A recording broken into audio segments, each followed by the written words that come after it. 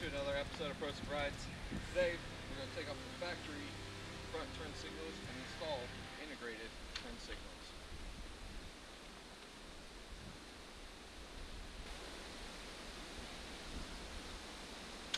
As always, take off the rear cowl and remove your seat.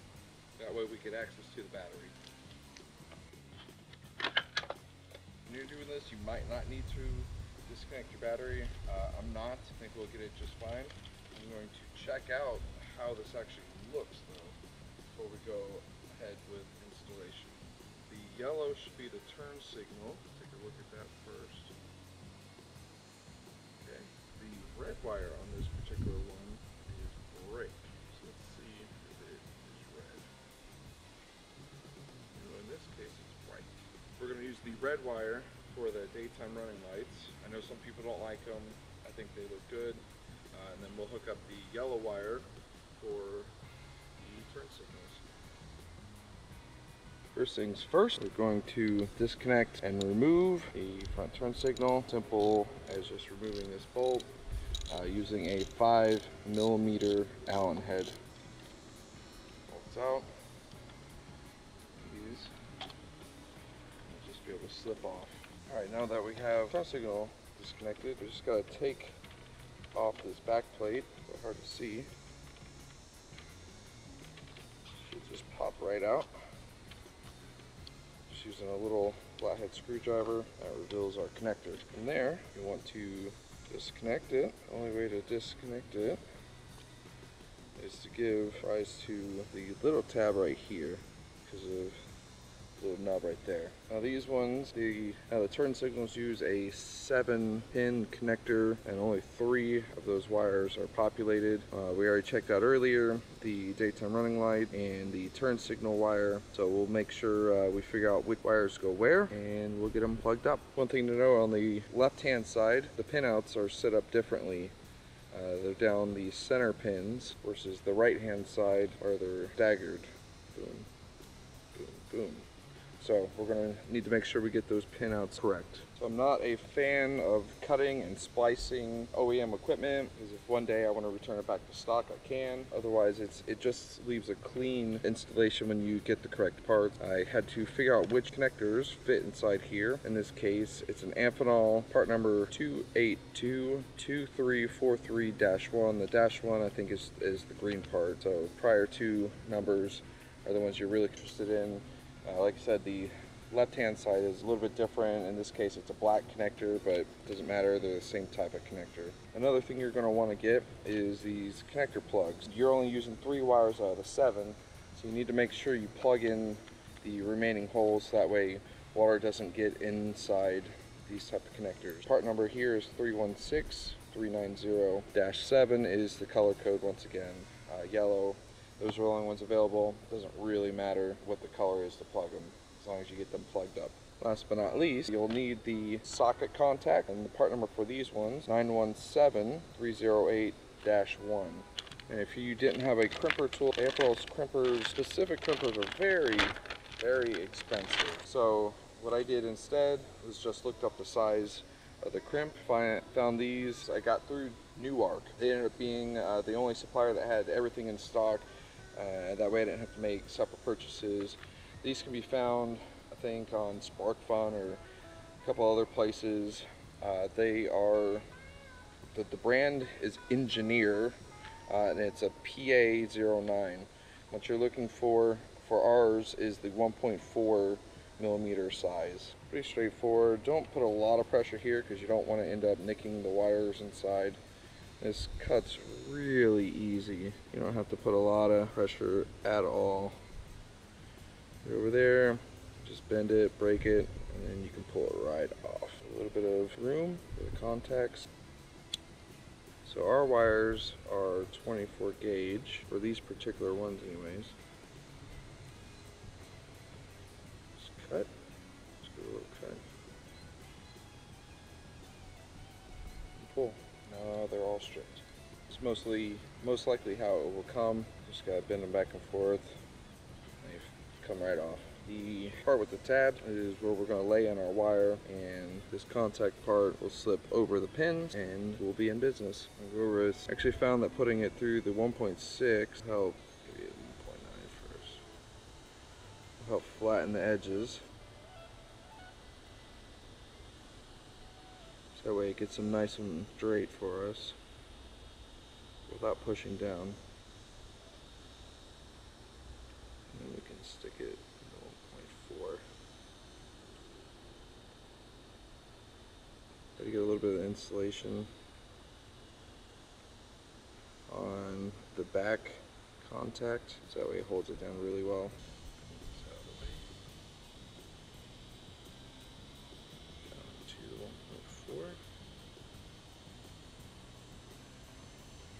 Nice and secure. Nice and secure. The crimps are very nice. This is doing a very good job. I highly recommend. Here are the turn signals. The OEM manual doesn't really give a lot of good detail, but it says light blue is right front, green is turn signal, and light blue/white is the position light, while the left orange is left front, green is the turn signal, and orange/white is the position light. Okay, got the pinout figured out.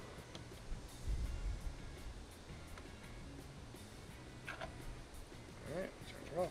With this particular setup, you can deduce that the green wire is the neutral, and since we're working on the right hand side, the daytime running light, this red wire, is going to the blue/white wire, which is called position light. That makes sense. The yellow wire is the turn signal wire, the amber wire, that is going to the light blue wire over here. Now we just need to get it installed in the connector and then work on the other side. And now knowing what these terms mean, the left hand side will go much easier. So this doesn't exactly tell me what the pin, in this case I believe it's going to be letters, are. Just look at your tab, so you'll be able to insert it, looking at where the current position is.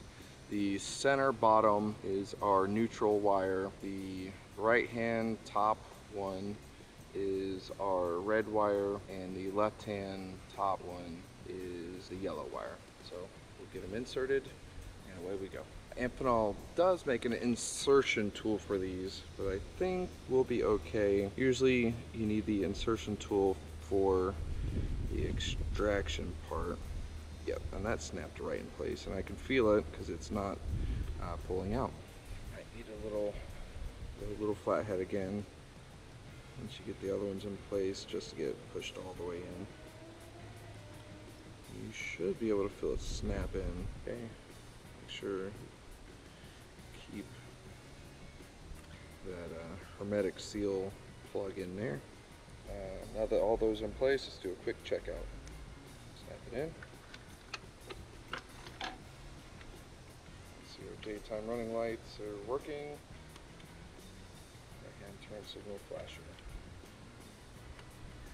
One thing that is nice is the color scheming is similar for the left hand side. So we got green on the center bottom, so that one's easy, that one lines up.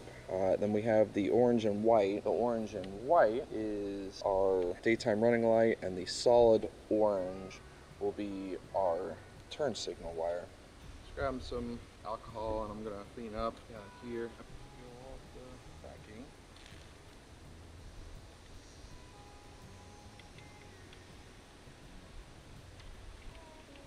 It's a little bit hard to see, but get your zip tie, pull it through there, and get it zipped up. I think we'll go ahead and take the headlight off, which involves taking the meter visor off, 3mm Allen head, and a T40 Torx socket to get both these off. I've tried to take this off before with the meter visor still on, and I found that I didn't have enough clearance to get it above the pegs down there. So I'm gonna take that off real quick, so that way I can zip tie the wiring up and make sure I get that zip tie for the turn signal on nice and good. Now the headlight's off, I can get real good access to the zip tie, make sure it's nice and tight. Looks like I've got the first two LEDs just beyond this line. I'll line them up the exact same way. Okay, so now I got a few Zip ties, something to keep everything together.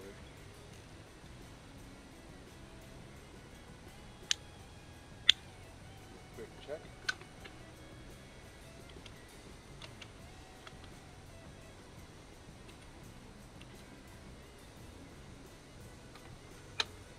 Before you forget, install your socket plugs.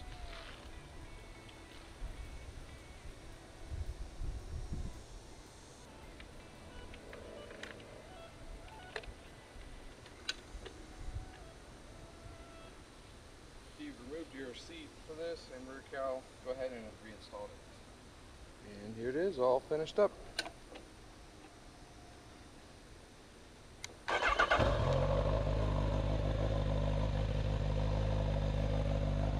Very easy to see during the daylight. Very easy. Goes nicely with the integrated rear tail.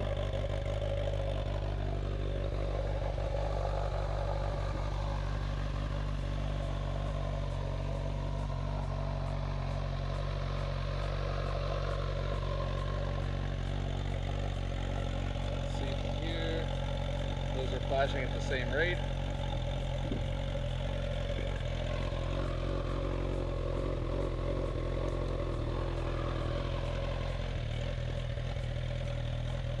Does cause it to turn a little fast. I don't think it's the worst thing in the world, to tell you the truth. But if you want to get a relay to slow it down, or a resistor or something to slow it down, it's not a bad idea. But overall, it's done.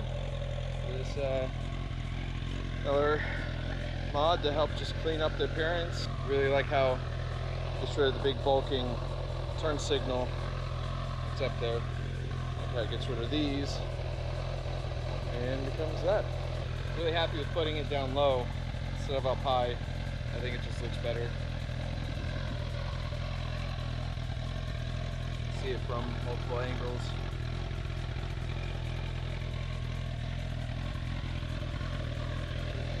But overall, it's complete. Thanks for checking it out.